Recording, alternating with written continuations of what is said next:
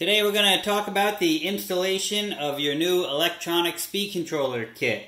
The speed controller kit allows you to have a variable throttle and brake pedal on your car and a forward and reverse button. So the more your child hits the gas, the faster it goes, just like a real car, and same thing with the brake pedal. The more you hit the brake, the more braking you get.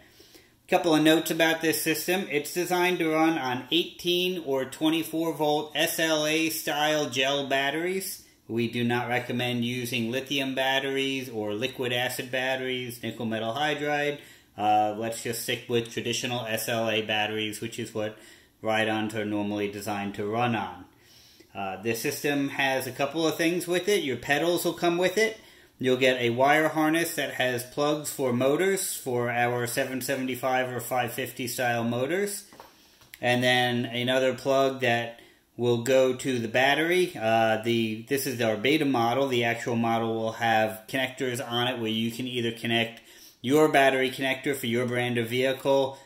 We also have an option to purchase a Power Wheels brand style connector with it. And then you'll have a 35 amp circuit breaker that's built into the unit. And then, of course, the speed controller unit. It'll be stickered a little bit differently than our test model is. But again, it's an all-inclusive unit. Installing this kit is pretty easy. The first thing you want to do is remove all of the wiring from your stock vehicle that's associated with movement. If you have wires for lighting or a sound system, you can leave that attached to it. But everything that goes between battery, shifter switch, gas pedal, and motors can come out of the car. Your stock shifter will not be used anymore. Some people remove the shifter, some people will just remove the shifter handle, or just leave it there for the kids to play with. Same thing with the original gas pedal for the car, that won't be used. You can take the gas pedal out just so you have a flat floorboard, or leave it there as a third gas pedal and pretend your car has a clutch like no kid will ever get to learn how to use nowadays, unfortunately. So once you remove all the wiring, you want to first locate where you want the pedals to be mounted. The kit's going to come with some mounting screws. You just need 2 to hold the pedals down, whether you want to do one on top or bottom or one on each side. You can put some double-sided tape or glue if you want, but the screws seem to be doing good in all the test vehicles we've worked with. The pedals will be marked for accelerator and for brake on them, so you know which one is which. They're not interchangeable. We recommend setting it up just like a real car with the gas on the right and the brake on the left, but you can do as you wish with it. So what I'd like to see you do is have your child sit in the car and feel out where the pedals fit them best, and mark that, drill 2 1/8-inch holes, put the mounting screws in, you're done with the pedals. It's very easy to do.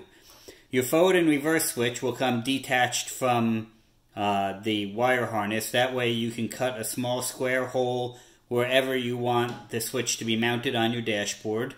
It doesn't really matter where, as long as the cord, which we've given you about 20 inches of cord with it, the cord's going to have to reach the speed controller unit. So once you cut your hole and put this in, then you'll put your brown wire on the bottom and your yellow wire on the middle. There's a lot of plugs to it, and it does not matter which side it's on, but the brown to the bottom of the switch, the yellow to the middle. If you get them backwards, then forwards and reverse may just be switched, and you just change them around, so not a big deal to do. Next step in the mounting is the speed controller unit. The unit that you get, again, a little more polished look that it'll have than this, but the same exact box that it's in, mounts with 2 screws. We recommend getting this up underneath the dashboard of the car so it's less likely to get stepped on and any moisture on it. It is not a waterproof unit. It's a little water resistant, but we don't want to see it get rain directly on. So up underneath the dashboard, out of the way, is the best place. Once you get a mounting place, again, 2 screws mounted on. Also double-sided tape, hot glue is an option for you. You shouldn't really need to access this once you have it all wired, so feel free to tuck it away if you want. Once that's mounted, we can start plugging some of the things in. The pedals and forward reverse switch will plug into here. You can only plug things in one spot. You can't get it wrong. This is again your cord that is going to be for your battery lead. So you're going to run this up through the firewall. We purposely leave the connector off so that you can easily run the cords through the firewall without having a big bulky connector that you have to try to fish. So you'll run this through, and then if you have the power wheel style connector, red to white, blue to black, get them connected up.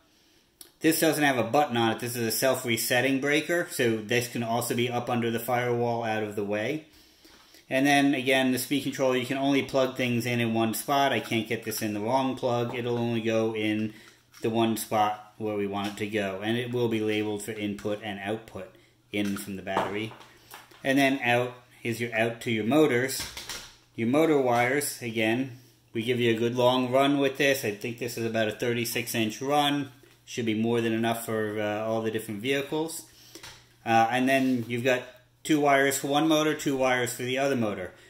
Once you install these on and have everything hooked up, before you button up the whole car, hit the gas pedal and make sure both motors are going in forward when your switch is in forward. If one is going backwards, just switch the wires on that one motor. You can't hurt anything, get anything wrong. Just test it while it's in the air.